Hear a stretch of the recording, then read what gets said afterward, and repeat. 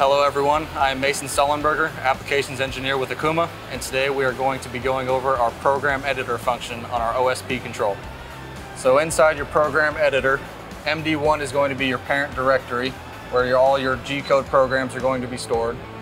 If we select Input to open up our program, we can now begin editing our G-code. So all of your function keys down on the bottom are going to be your options on how to edit your code.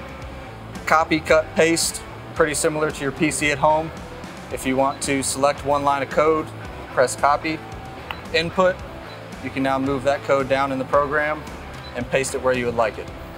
If you're wanting to remove a portion or move it to a different location, F2 for cut, input again, move it to where you want, and paste. Or you can just cut, select a bunch of code, input, and now it is removed from your program.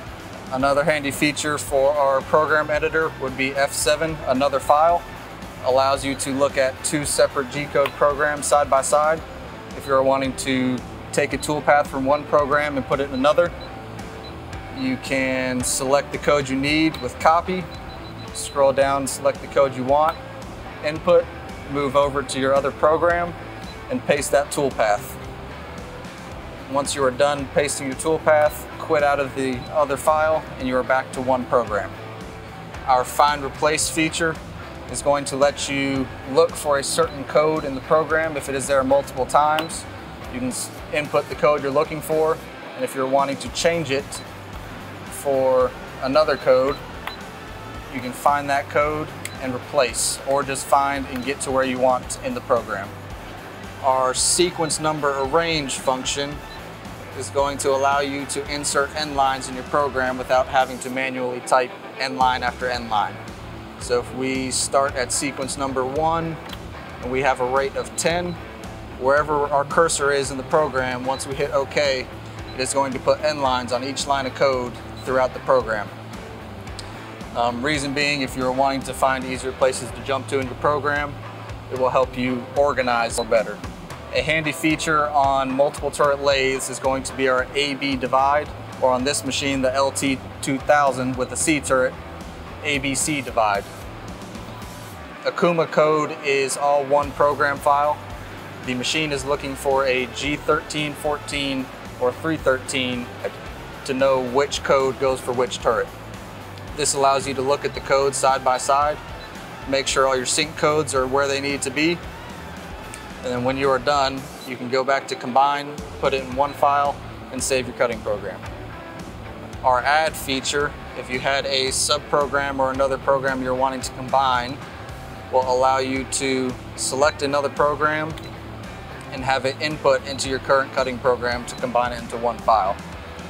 When you are done editing your program, you decide everything is good to go, you can use F8 to quit and stop, or you can use F8 to select and quit, which is going to put your edited program now in your operation buffer ready to run.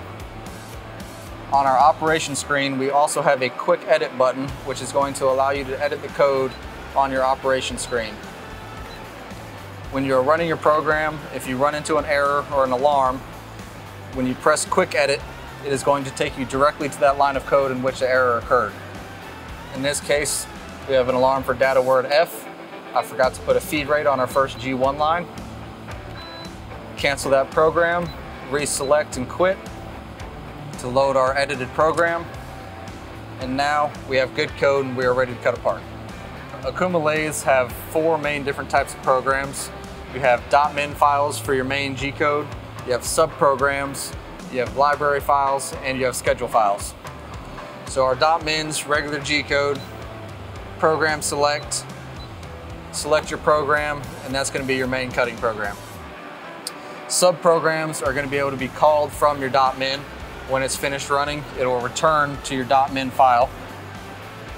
Now if we wanted to run a schedule program, press the same program select, go to our schedule file tab, and select your schedule file.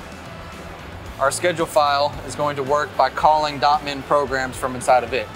It is going to manage in what order and how many times your .min runs. After your .min, you can also designate subprograms to run from it. An additional capability of the OSP would be the ability to run library files, which can be set to a GRM code and permanently loaded in your buffer for use at any time. The OSP program editor has many capabilities, all to make your life easier.